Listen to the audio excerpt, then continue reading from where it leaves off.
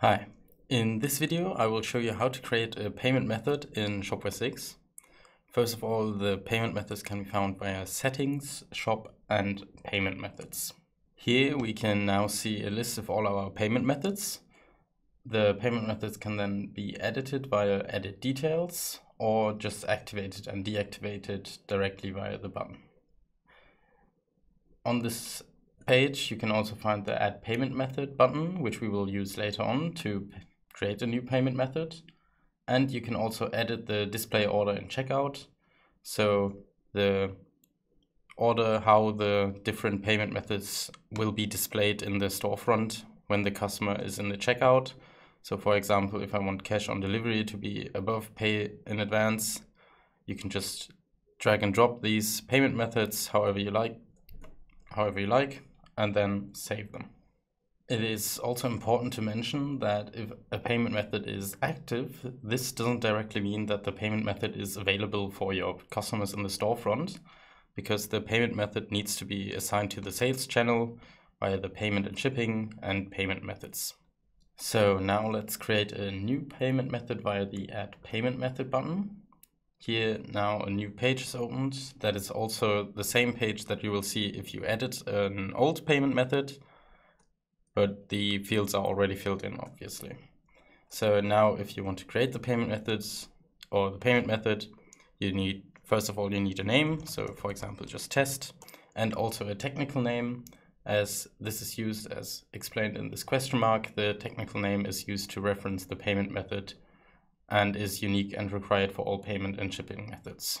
So I would just use test as well as the technical name. Then you can select a position, so the position the payment method should be displayed in the storefront. You can, however, change this via the drag and drop function I showed before. So I can just leave this empty and it will fill out by itself. Then we can also add a description. So for example, test description. And this description will also be displayed in the storefront, in the checkout, for example, as like an information text. You can also add a logo.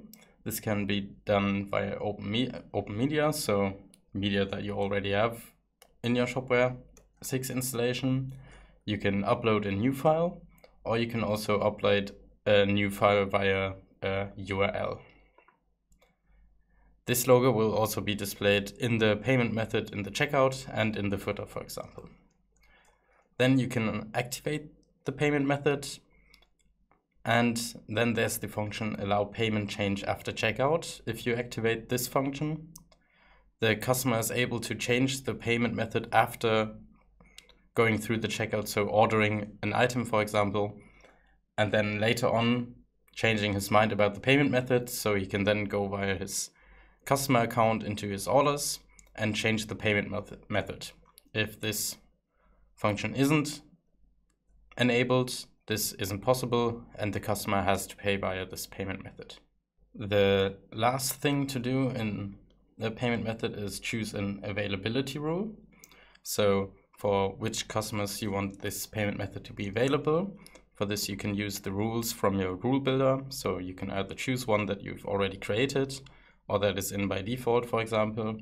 You can create a new rule, or you can use the advanced selection to select multiple rules that should be true. In this case, however, I want all my customers to use this payment method, so I will just use always valid and save the payment method.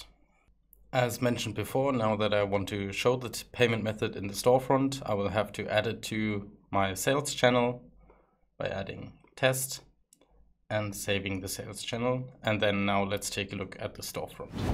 I am now in the storefront and already logged in as a customer. And the customer can now move to payment methods. And here you can already see the new payment method and select this one as a default payment method, for example, and change this. Now, if I move into the checkout, you will see that the payment method is directly selected. The test description is also available, and the customer can now submit his order via this new payment method.